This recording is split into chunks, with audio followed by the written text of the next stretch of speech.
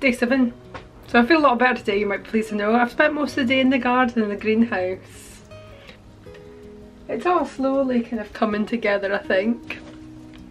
So at least it gives me something to do, that's for sure. It's been a really nice day here. I know it's supposed to be like showers and stuff, but I've been really lucky.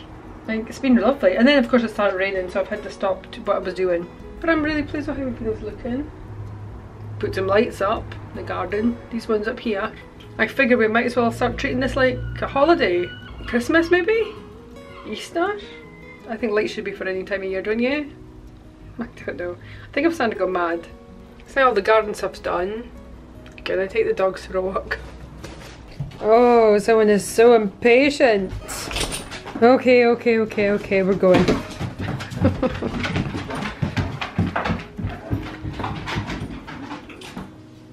Perfect.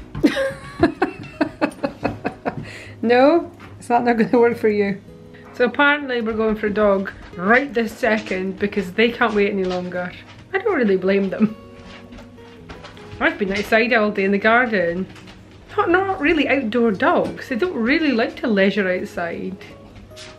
Not unless there's a swimming pool or something.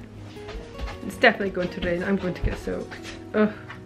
The joys of having dogs. Hey dude. Living our best lives. Back in the park. Nice gentle walk with the dogs again. We've not actually been to the supermarket yet. We actually kind of reasonably need to go soon. Although I think we're just going to try to avoid it for as soon as possible. I think that's the plan. Stocks are getting quite low though. Like I say, probably shouldn't have panic bought paint and probably should have panic bought more useful items. Mostly food. But that's what I thought was a good idea to panic buy at the time. So I think we're going to take a little trip to Spar of all the things and try and avoid the big supermarkets for as long as possible. So I did some batch cooking. So we've got plenty of soup. We just need things for like breakfasty things, and we pretty much have very little vegetables now. Yeah, at least I know I've got soup and things. So yeah, I have no idea what the supermarkets are like near me as yet. Just curious now, see what they're actually like. I also need to take some food to my dad. And that's pretty much my plan. Kind of dreading the supermarket. I just want to stay home. But I don't think it's right for me to get an online delivery, especially when I'm able to go to the shop. So I'd rather leave all those slots for people that really need to, really need the online shopping and actually can't go out the house at the moment. So yeah, so that's all I've got to say about that at the moment. Pel's living his best life in the back right there. So I shall keep you updated. So we got back from the park and decided it was probably best just to pop to our local corner shop just to get some bits and pieces and food. I don't really want to go to the supermarkets, or the big ones anyway, not yet, or really for as long as possible.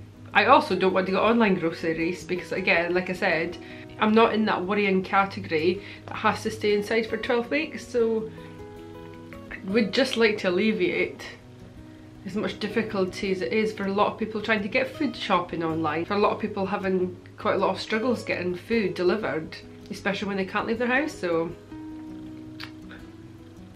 doesn't make me want to go to the real supermarket anymore though.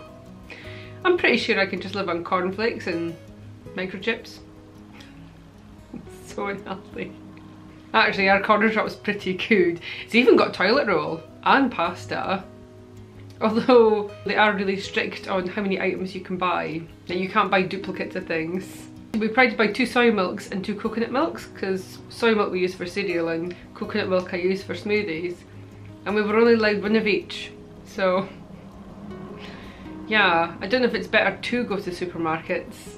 Maybe you get a little bit more, but have to go less often. Whereas the corner shop I probably have to go a bit more often. But it's, you know, it's not a hardship. We can go to the corner shop. And although this is a disruption for everybody, I think we just have to just keep going. Just stay home, stay safe. And on that note, if you've enjoyed this video, do give us a like, leave a little comment. Subscribing is optional, but it is very, very much appreciated. And I'll see you guys next time. Thanks for watching. Bye!